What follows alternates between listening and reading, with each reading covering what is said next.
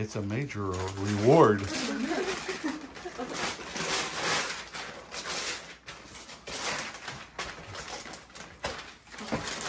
I made sure everything right side up. Who's it from? It's from my M. You have to read it all out loud. Dear Carlisle, Merry Christmas from your big sister, who can never be replaced by any old mister. Your last gift for me is a big surprise. It's there waiting for you if you just open your eyes. Once you figure it out, I'm gonna cry. Like, I don't even know what this Don't is. cry. Keep going. Keep going. Once you figure it out, you'll be in shock. And may even require a come to Jesus talk. With all the country music in our lives, it's practically a Southern symphony. It's something that has bonded us recently, just between you and me. There is something that will, this is something that both of us will enjoy, believe me, honey. The experience is worth more than any amount of money.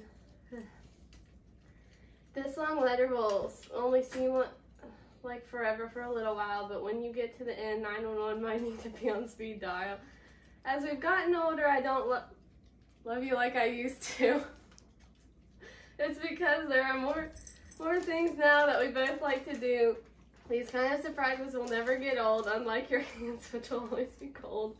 Pretty soon you'll be leaving home sweet home, so I want to gift you this memory to take wherever you may roam.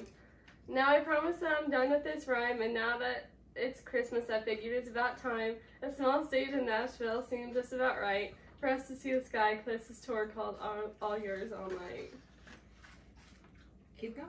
What is it? What do you mean keep It's going? paper.